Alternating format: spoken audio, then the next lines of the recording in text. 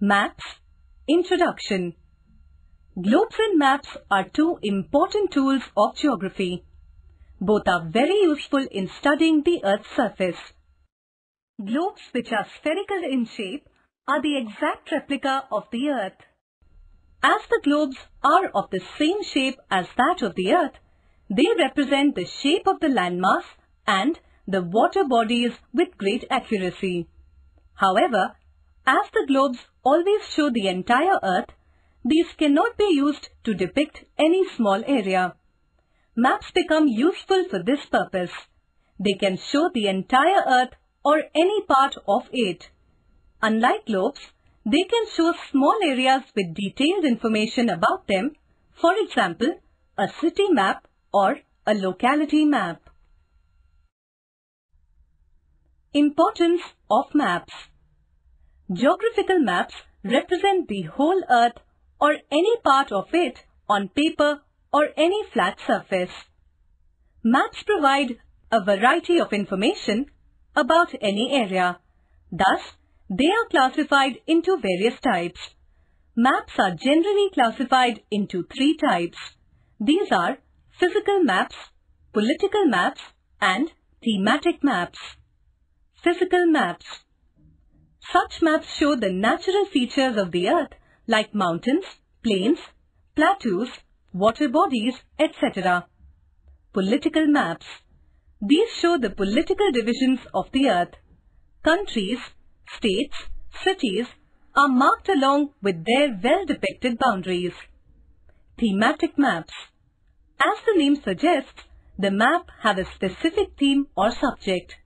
They may be road maps, rainfall maps, vegetation maps, etc. Fact. Blue color on a map shows water bodies while green color shows plains. The arrow which shows the north is called the north line. Types of maps. The Earth as a whole or any part of it cannot be drawn exactly of the same size.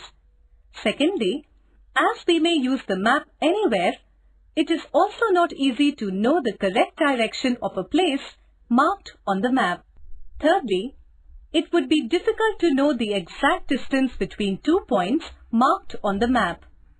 To solve these problems, each map has a scale and the direction north marked on it.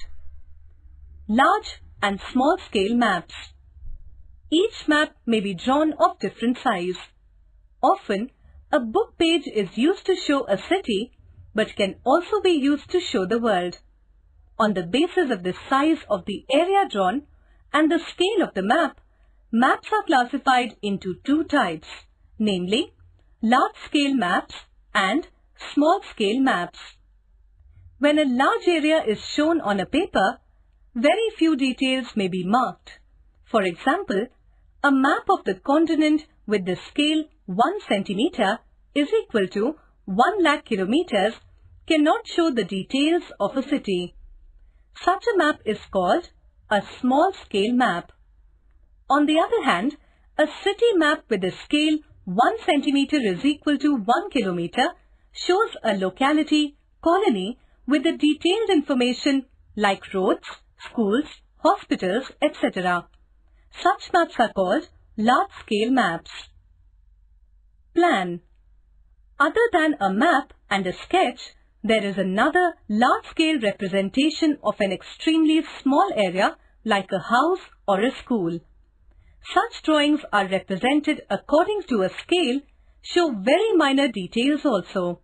These are called plans.